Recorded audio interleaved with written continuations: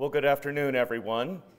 I hope as you're digesting lunch today, you'll still have time and room to hear a little bit about what I have to share.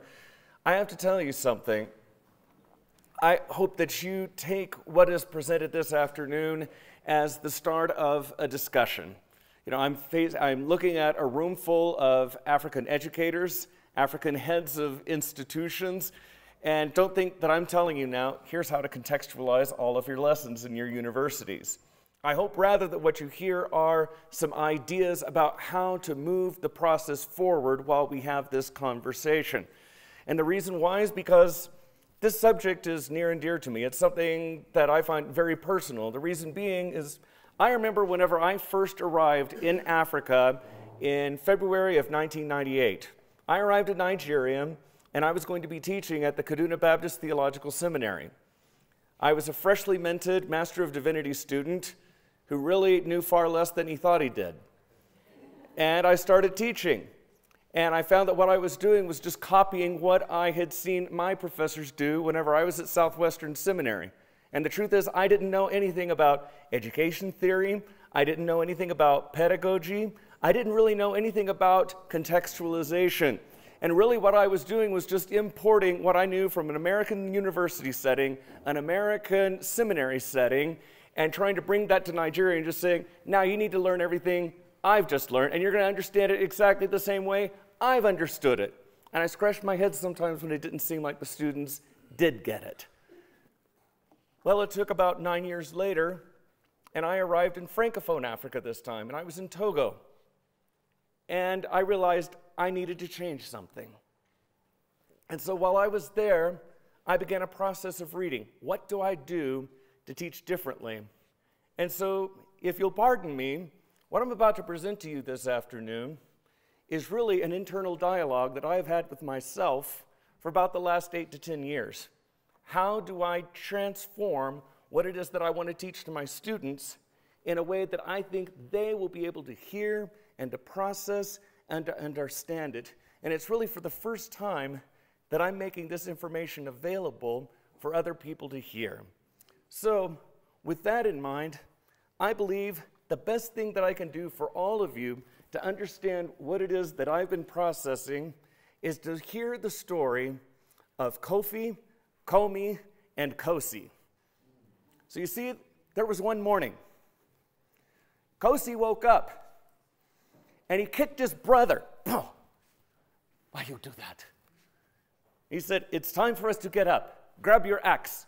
We promised the village chief that we were going to be cutting down the wood that was going to build the central village meeting place. Oh, I must grab my axe. Yes, grab your axe, Kofi, and tell Komi to grab his axe as well. Do you have them? Yes. Where? Great. Yes, but I do not know if they can do the job. It says on here, made in Asia. It is cheap material, but they charge too much for it. He said, it does not matter. We will go, and we are going to chop the largest tree that we know out into the forest. And so they walked the long way, and it was hot. Even for that early in the morning, it was humid, and they arrived at the tree. And it was at that moment that they got their axes ready, and they began to try to chop that tree down. And so away they went. Shugga-boom, shugga-boom, shugga-boom, shugga-boom, shugga-boom, shugga-boom, shugga-boom, shugga-boom, shugga-boom, shugga-boom. But after a while of chopping like this, Kofi, Komi, and Kosi stopped and they said, this work, it is too hard. And these axes, they were not made for this type of tree. The wood is too hard. The wood is too dense. These axes were made for Asia trees, not for Africa trees. And they asked themselves, where do we go from here? What is the next process? And it was at that moment they realized what they were doing was not taking them forward. And that experience with Komi, Kofi, and Kosi is where we find ourselves in many African seminaries, many African colleges today. What is the situation? The situation is, in many of these schools, theological seminaries and pastor schools in sub-Saharan Africa, they face some very sobering challenges concerning their curriculum and pedagogy. What's going on? They've received a Western curriculum and pedagogy. Many times, missionaries have taken a seminary curriculum that they got from the United States at one of their own seminaries, and they've brought it to this institution in Africa and said, there you are, you have a seminary curriculum. But the problem is that Western curriculum and pedagogy do not always fit with the educational needs of the students. And what's more, you'll have students who will receive that education, and they'll learn it the best they can, and they go back to the churches. And the same way in which they were taught at the university or the same way in which they were taught at the seminary is the same thing that they import to their own congregations. And the congregations will listen to this and they will say, this pastor is mad. He does not even teach us the way we learn ourselves, and they don't understand it. And the pastor grows disillusioned. And he says, it's your fault that you're not learning this material. I was here and I learned it. And they said, what did that seminary do to you? And then later the student gives up and says, you know what? I thought I was always called to teach anyway. So he wants to go back and get another degree and become a teacher to school and teach other students the same way he was taught. And it perpetuates the problem. Tell me, is that not true? Do you not find this experience in many of your places? Yes, sir. So then, the schools, they look at this and they realize, gee, we might need to do something, but they're afraid. They're afraid they're going to risk losing their own credibility, not only with other schools, but with the churches if they change the existing curriculum that they have. So then, where do we go from here? Why is it that these Western educational models don't fit in Africa? Well, David Hesselgrave gives us some insight on that. He quotes from an anthropologist by the name of E.M. Smith, and he says there's more than one way in which people think. There's more than one fashion. And I want you to hear me say this.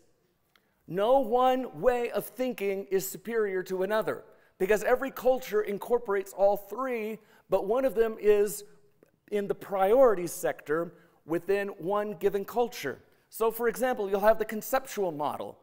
That involves deductive logic, inductive logic, and it's more reasoning or cognition by postulation. And that is what is more common you'll find in Western societies, Western cultures. There's also the psychical way of thinking. What is that? That is cognition or thinking that occurs by way of intuition. People will take general bits of data and then they'll come down to a conclusion by way of their intuition. But E.M. Smith noted a third way of thinking, and that's called the concrete relational. And this one identifies more closely with African cultures in general, and sometimes with Asian civilizations. What is it about concrete relational? Concrete relational way of thinking looks at life and reality that are seen pictorially in terms of active emotional relationships present in a concrete situation. They think concretely. There's an emotional bond in the relationships, and they see everything as a picture. That's the concrete way of thinking, the concrete relational way of thinking. So then what's the summary of the challenges to traditional theological education in Africa? The traditional educational model that has been received in Africa follows more of a system that is imported from Europe and the United States, and that system favors a conceptual intellectual framework. Unfortunately, these institutions that favor a conceptual model are operating in a continent that is predominantly concrete relational in its cognitive orientation. And so then this clash of intellectual frameworks is what's responsible for the cognitive dissonance that we see. And then this creates another problem. The challenge of traditional theological education is in developing a curriculum and a pedagogy that are simultaneously localized and yet at the same time are globalized so that the students are equipped to talk and discuss and have a theological discussion or conversation with the outside world. And so it's this odd balancing act, how to be localized and globalized simultaneously. So then, there are some people who have made some suggestions how we move forward. Some say, let's just continue with the educational curriculum and pedagogy that we've already received. Sometimes you'll see African institutions. They're afraid we'll lose accreditation or we'll lose credibility if we do anything to change the existing curriculum that we have. The problem with that, they may be globalized, but I don't think they're sufficiently localized. Then you've got others, including some missionaries who say the real thing is the American university system or the European university system is not an African system. So the real way to move forward and to train and equip African pastors is just to get rid of the theological institutions. Move out. Get rid of the libraries. Get rid of the books. Tell people stories. And by hearing stories, that's the way that they're going to be trained, because that's the African way of learning.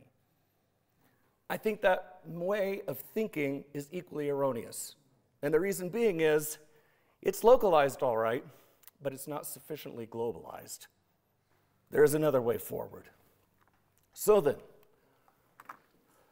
formal theological institutions must engage their students in a manner that engages their own cognitive framework in order to promote learning and lasting impact for their local ministries.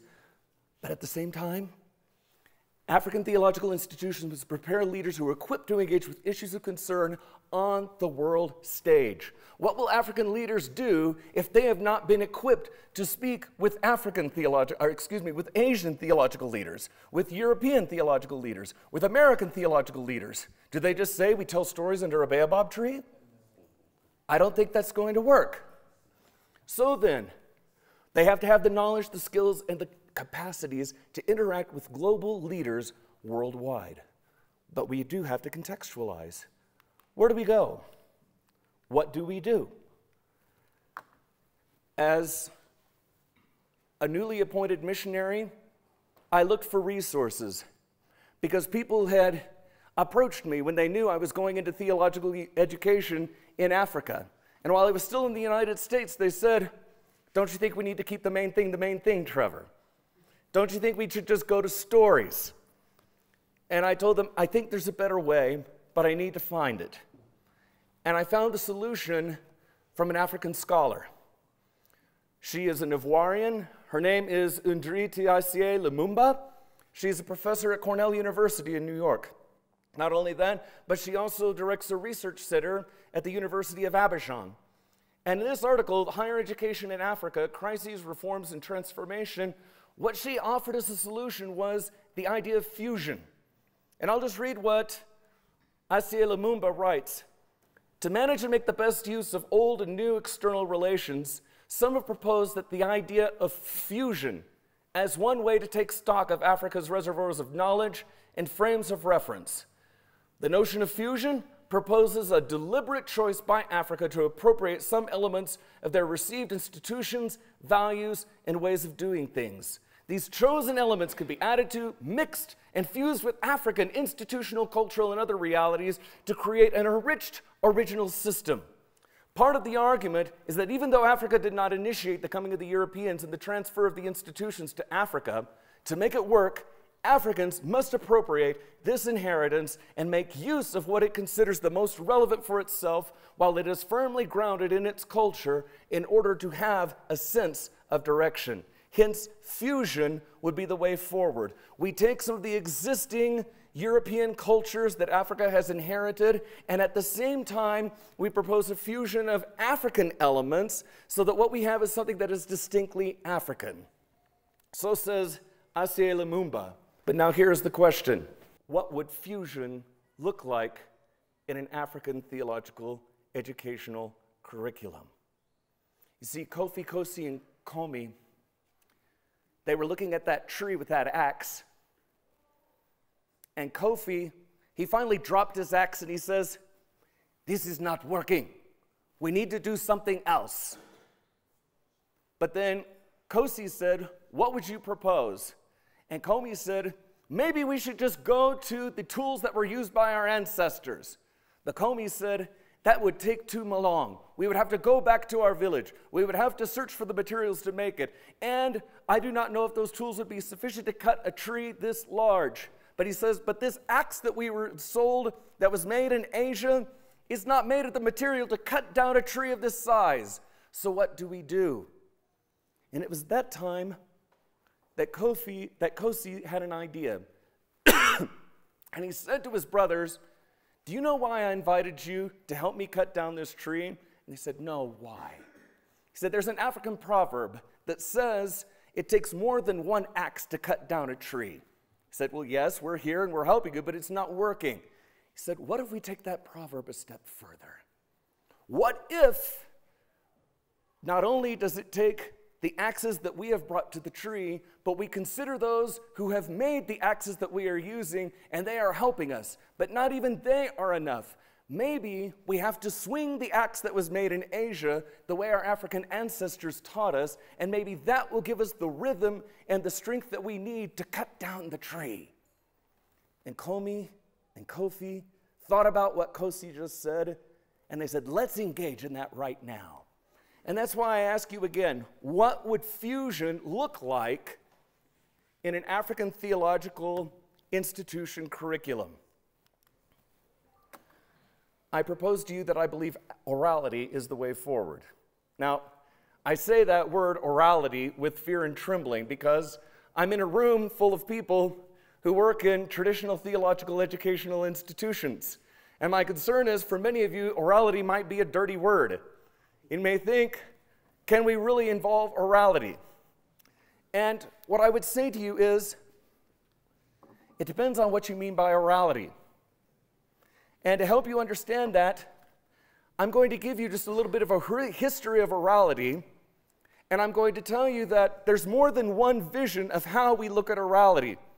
And allow me to say something else. Perhaps we need to look at orality differently than the ways that we have looked at it before. And knowing that, we might be able to move forward and incorporate orality, yes, even in a traditional theological educational setting. So yes, we can do that, and orality does not mean get rid of the library. Orality would not mean get out of the classroom. Orality does not mean just tell stories. Orality can mean so much more. But to understand that, let's just say, what is orality? Orality was the study of how the dominant sense used in information exchange impacts the cognitive faculties and the culture of human societies. They began by accident during some literary research that was done by Milman Perry and Albert Lord. They went on to Serbia and Croatia, and they continued this process. And then they developed something that became known as the oral formulaic theory. There was another individual who came along by the name of Eric Havelock. And he decided to do some more studies, and he looked at Greek culture and Greek civilization in ancient times. And Havelock said it was the invention of the alphabet with vowels that allowed Greek culture and Greek society to continue. And so that perpetuated some of these ideas about orality. But again, they were still just beginning. And then Walter Ong came along, and he wrote the book, Orality and Literacy, the Technologizing of the Word. And it was Ong that argued that writing is a technology that shifts language from an oral to a visual medium, and this shift affects the way that a culture thinks, the way that a culture processes information, how it perceives reality, and how it develops as a culture, and how it processes information. But Ong is not the last word, even though many people quote from him. There are many other voices about orality that are out there. How did Christian scholarship begin to engage orality? Before some of the first practitioners began using orality, there were Old Testament studies done using the principles of orality. I won't tell you each of these books. Some of the most notable was by Susan Niditch, Oral World and the Written Word, Ancient Israelite Literature. And over in New Testament studies, the one that I like the best because of his evangelical conclusions is Richard Bauckham, Jesus and the Eyewitnesses, the Gospel is Eyewitness Testimony. But how did practitioners of orality begin using it? At first, there was Trevor McElwain of New Tribes Mission. No relation, anyone. But what did Trevor McElwain say? He sought to develop a method of evangelism and discipleship that would curb the syncretism that was going on in Brazil and Colombia among New Tribes ministries. In addition to that, McElwain used biblical theology and developed a narrative approach to evangelism and discipleship. And his approach was called the chronological Bible teaching method. Not only that, that was back in 1981. But then there was also Mark and Gloria Zook of New Tribes Mission. And whenever they took this chronological Bible teaching to the Mook people in West New Britain, they witnessed mass conversions during the presentation of the stories of the gospel. You can look at their video of what they did. It's called Itau, which means it is true in the traditional language of the people that they sought to evangelize. But then the International Mission Board of the Southern Baptist Convention began using it. And some of the pioneers of that were Avery Willis and Jim Slack. And today the director of Orality Ministries is Grant Lovejoy. And I believe we should recognize the contributions that these men have made to the practice of ministry and orality and what has taken place. But I think it's necessary for us to consider the future of orality and ministry practice. Because you see, some people have taken orality, and I remember hearing one person say, there was an African lady who said, literacy is a shroud that we wear around our shoulders, but orality is who we are. Essentially saying, why do we really need any kind of written material? We should just do all teaching using oral methods. I just want to ask a show of hands. How many of you have heard a type of orality that is like that? Is that what you have heard in your own context? Curious. I see a lot of people nodding. Okay. Well, what I want to present to you is that's a version of orality that represents just one school of thought when it comes to orality research. There's more to the story. In applied linguistics, I'm referring to the International Encyclopedia for Linguistics. They identify two competing interpretations of orality and how the medium of language affects human cognitive function. The version that you've heard probably in all of the studies about orality that have been given, particularly if they're dependent upon the writings of Walter Ong, is what's called the unilinear evolutionary view. I know that's a mouthful. Just know that just think it moves in a straight line. Orality moves in a straight line. And what these people will say is, of course, it's not as simple as just oral people and literate people. They'll say orality moves in a progression. It's a single straight line. You'll go from primary oral culture to oral preference people. Then you go to the literate side and you'll have a manuscript culture where people will write things down by hand. Then you get to a typographic culture where everybody prints things out. And then you get to a hypertext culture where we have computers and texting and email and what have you.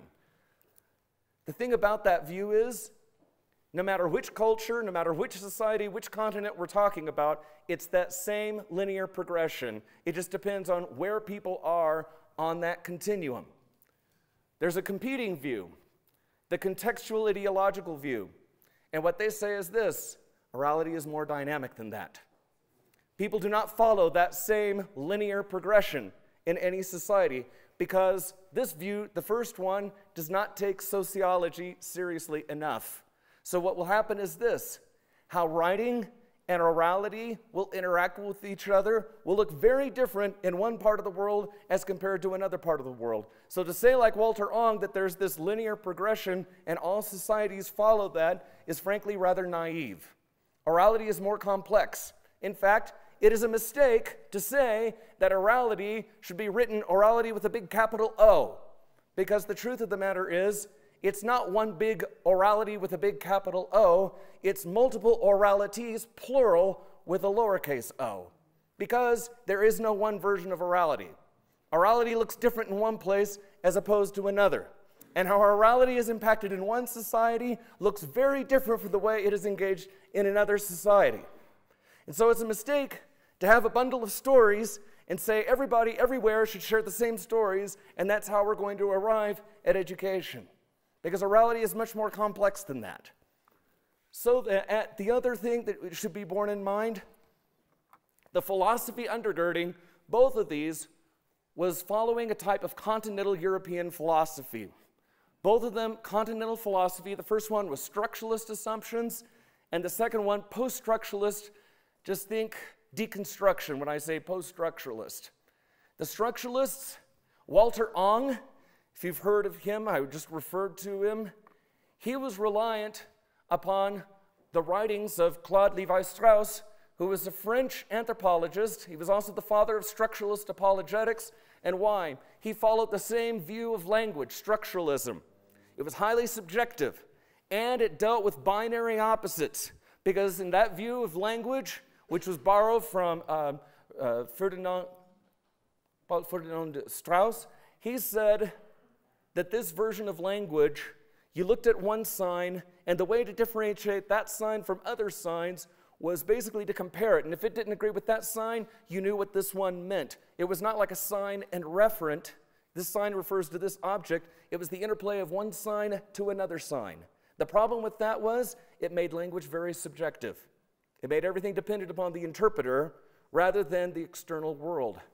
Deconstruction or post-structuralist thought went even further. It's the reader who determines. But what happened was you had two very different versions of orality, two very different conclusions. And I'm not going to read all of these because we don't have enough time. Right? So to say this is some of the thought. The part that you need to understand about the unilinear view is they said this is the way it will characterize all oral cultures at all times. It's just a matter of which stage on the continuum they happen to be. This view, it's got problems as well because its view of language is still highly, highly subjective. But they made two correctives of the unilinear view that I think we need to bear in mind. One of them, they noted the interrelatedness of orality and literacy. We would not know what orality was if we were not a literate society, because then we could compare it with literacy. But at the same time, orality and literacy are highly dependent upon each other. And there are different stages of dependence depending on which society that we go. The other thing that they said that I agreed with is that it had a local rather than a universal understanding of orality and literacy, meaning the way that orality manifests in one culture will be very different from a different culture. Now, I accepted those conclusions from the contextual view. Why? Not because I agreed with their philosophy, but because of the empirical research that had been done that was used to support this particular view. So, for example, there is a journal, it's not a Christian journal at all, but it's a journal of orality. It's called the Journal of Orality Studies. And they noted research that was done in Ghana. And to show the complex interrelationship between writing and literacy, someone researched Ghanaian contemporary storytellers. Would you like to know how current people writing, developing stories for today in Ghana compose their stories? These are oral storytellers. They write them down. Okay, you heard what I just said. So-called oral preference people, and they're getting ready to prepare stories that they're going to deliver orally. And what do they do to compose these stories that they're going to deliver orally? They write them down. You see, orality and literacy are very complex. And just to say, oh, we're going to do everything oral because that's the way they do it, that's not the way the Ghanaians do it. And also in Liberia, to show the complexity that is going on between the interdependence between orality and literacy, other researchers looked at the Vai people of Liberia. And there is a linguistic phenomenon that is called diglossia. That means two languages, or two tongues, literally. And it showed that cultures that exhibit diglossia, or two languages or more, show a level of interaction with that language that differs depending on what that language is. So, for example, with the Vai people, they speak 3 languages. And with their traditional language, it's always spoken. But whenever they speak Arabic, it's always written and read aloud. And with English, it's a combination of both. So where does that unilinear view fit in with the Vai people when on one hand, they're always speaking in one language, when they're always reading in another language, and in a third language, they're reading and speaking? Orality is more complex than what Alter Ong has taught us. And unfortunately, the models that we have created as a missionary agency have followed the research of Walter Ong. What I'm trying to tell you is this.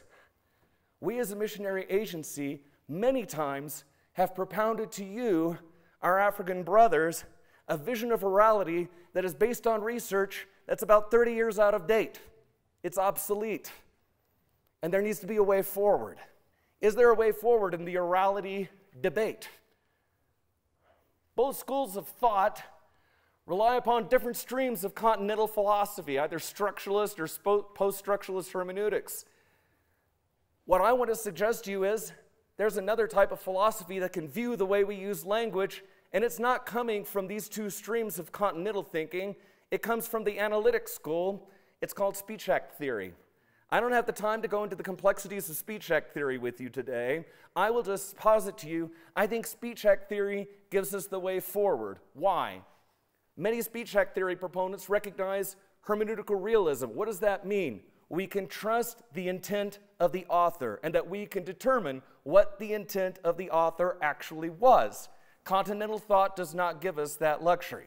Continental thought says otherwise. It says it is the reader of the text. It is the hearer of the spoken word that determines the meaning.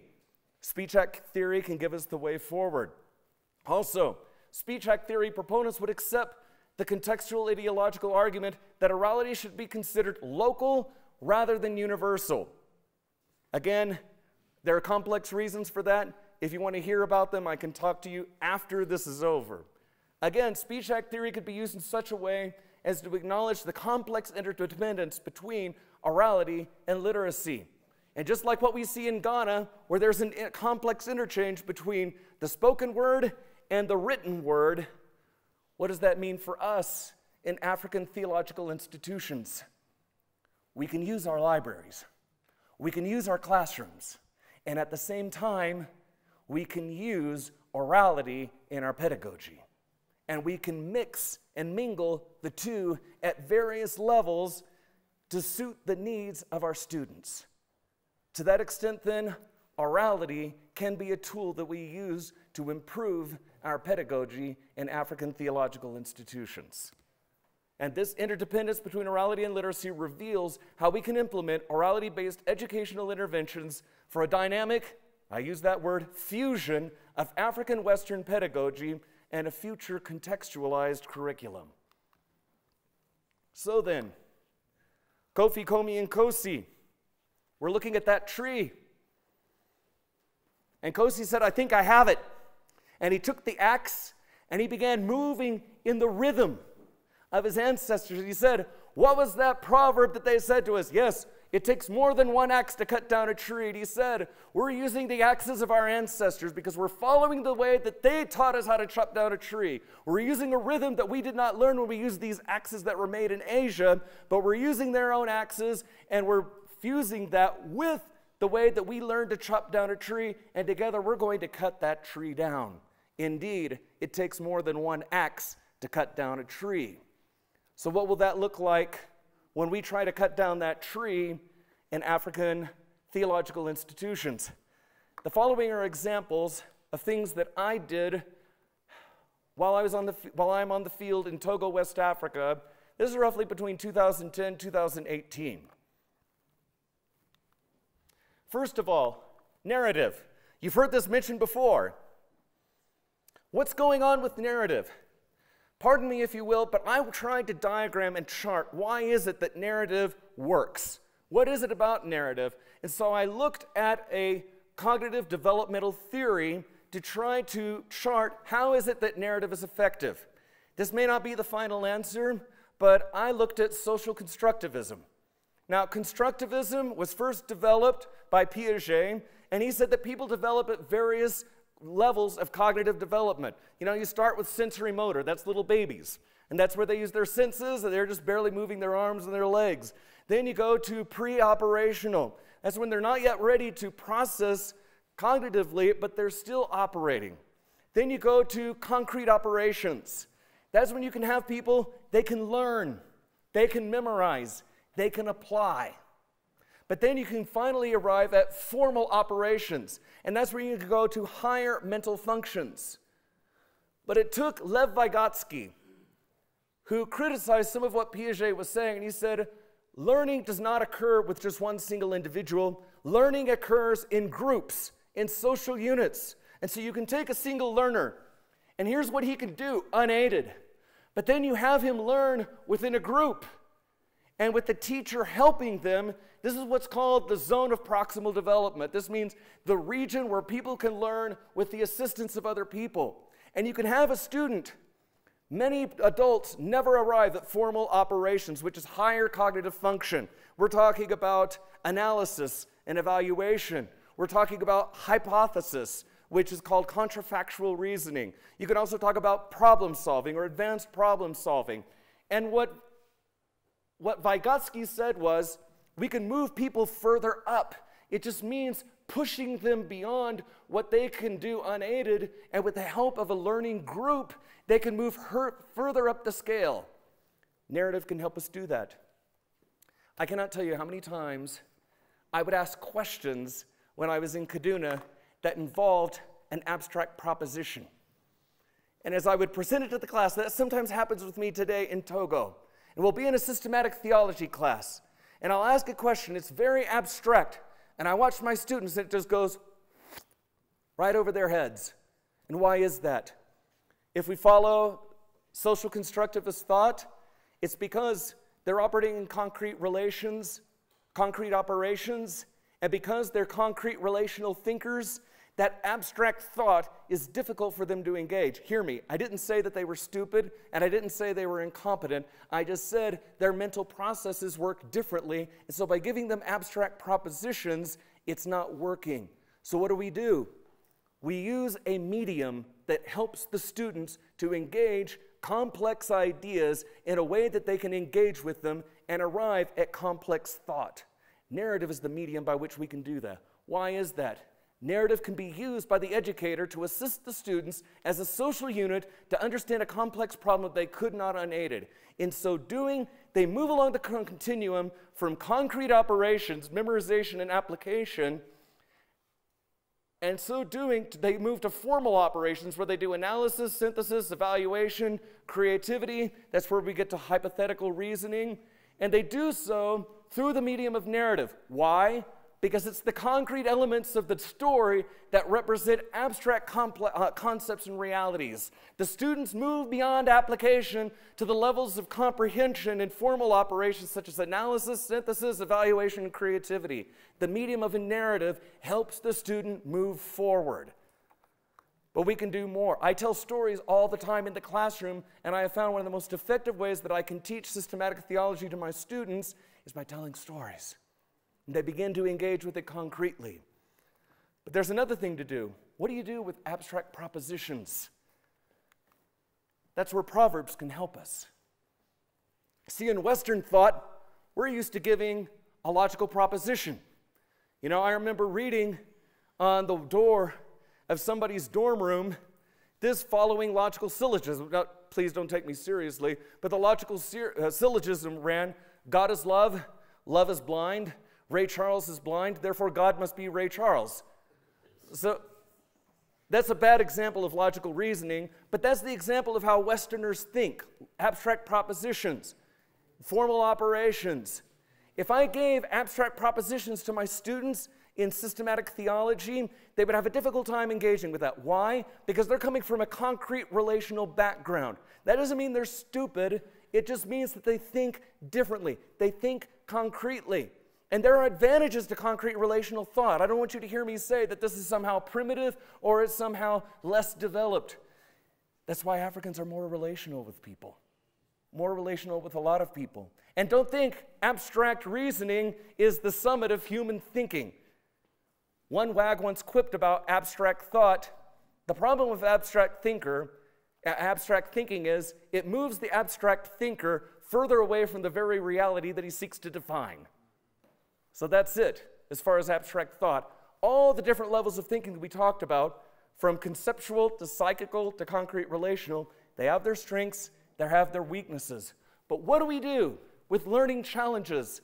By the time students arrive at the seminary or they arrive at the African university, higher education demands critical thinking skills. That represents formal operations that I just mentioned earlier. That also mentions the stage of cognition, which is along the levels of analysis, synthesis, evaluation, creativity, and Bloom's new taxonomies of learning domains. And abstract thought, again, formal operations, requires reflection and hypothetical possibilities. It's called contrafactual reason. And this conceptual cognition is better suited to this type of thought. But we find African students who struggle with that. And so Concrete relational cognition does not reflect in abstract propositions. Rather, it requires concrete expressions of the abstract propositions for the subject in question. So what do? We use African proverbs. Remember the story about Komi, Kofi, and Kosi? How was the way that they engaged the problem of chopping down the tree? They took the proverb, it takes more than one axe to cut down a tree, and they used that in a creative way to engage the problem that they were facing. I cannot tell you how many times when I've been teaching in systematic theology classes that I will use a proverb, an African proverb, as a way for the student to engage the abstract proposition. I cannot tell you the times that I have looked at a complex issue when I have been preaching expositionally behind the pulpit, and I have used an African proverb to explain the difficult concept. Not only did the congregation enjoy it, but the congregation also understood better than what they would have otherwise if I had just tried to preach like a normal Western preacher. One time I tried to explain the concept to people. The concept by Martin Luther, simul justus et peccator, meaning simultaneously just and sinful. Well, that's a rather abstract proposition. So what did I teach them? I gave them the African proverb, the Ewe proverb actually. The crab always walks sideways, but it always finds its way home. What does that mean exactly? Well, the whole thought behind that proverb is even though the crab appears to be impeded by its manner of movement, you know, it's walking sideways, it always arrives at its intended destination. So I said, imagine that now about the sinner. He's been saved by Jesus Christ, but he's still impeded by sin. Like the crab, he's walking sideways. But guess what? He always finds his way home. He gets to heaven because he is a believer and he's making his way. When I use that concept, using an African proverb, the students are engaged. They're thinking critically, but not by using abstract propositions, but rather by using the concrete expression of the African proverb to think critically. Africans can think critically, we just have to employ a different pedagogy to help them to get there. Finally, there's role-playing. One of the things I tried to do as I was giving this lesson today is using role-play, acting out Kofi, Komi, and Kosi. Well, one of the common arguments that I hear from many people who criticize formal theological education is they note how it has to engage three dimensions in formative development. Cognition, you know, our previous speaker said head, heart, and hands. You know, cognitive, spiritual, and practical. Well, intrinsically, you can't drop a church in the middle of a seminary. So, the practical instruction faces a bit of a challenge. So what do? We use role play. Students can act out scenarios in order to engage a complex ministry problem. I do this in my Great Religions and Cults class that I teach in Togo. What do? I arrive to class for each lesson and I'm dressed up by that practitioner of that particular religion or that particular cult. Now this makes for some very interesting engagement with the personnel in the seminary because I remember the time I had to teach a lesson in Hinduism. And so I walked out of my house and I'm dressed up like a Hindu Swami. I have a red dot in the center of my head. I'm wearing just this bare orange robe and I'm walking barefoot. And I remember watching the seminary personnel watch me as I'm walking outside my house on my way to the classroom barefoot, and I saw all of them drop whatever it was they were doing and just watch me. And I know they were thinking, what in the world is this crazy white man doing? And then I arrived at the class. And then I would engage at three different levels, all the time enacting the role of the Hindu Swami. First, I would just give a brief introduction, a little bit of history about Hinduism as a religion. Then I would go into an engagement with the class about the Hindu beliefs and how they would compare with Christian beliefs. And I say, if you don't agree with me in what I'm saying, tell me why. But then at the final level, I would invite a student forward and the student would engage with me. But you see, it was more than just information transfer. I took on the personality. I took on the demeanor of the Hindu Swami. And if the student was too aggressive, I would back away and become more passive. And the student would have to learn not just simply to memorize all the facts about Hinduism, he had to learn, how do I engage a Hindu? I did the same thing as a Jehovah's Witness. We know what Jehovah's Witnesses are like. They just try to talk real fast and just inundate you with all kinds of facts and information and scripture verses and hope they can just bulldoze you right over. So whenever students would engage me, I would just talk rapidly and they'd have to learn to make me shut up just long enough for them to present the gospel to me. And I told the students, it's more than just memorizing facts. You got to learn how to engage. And role play was the way for them to get there, because they had to learn not only to use the facts and the information, but they had to learn how to engage. So role play is just a third way that we can use principles of orality for effective pedagogy. So where do we go from here? If this is what we do, using orality as a means to improve our pedagogy in African theological institutions, where should we go in the future? Where should this take us?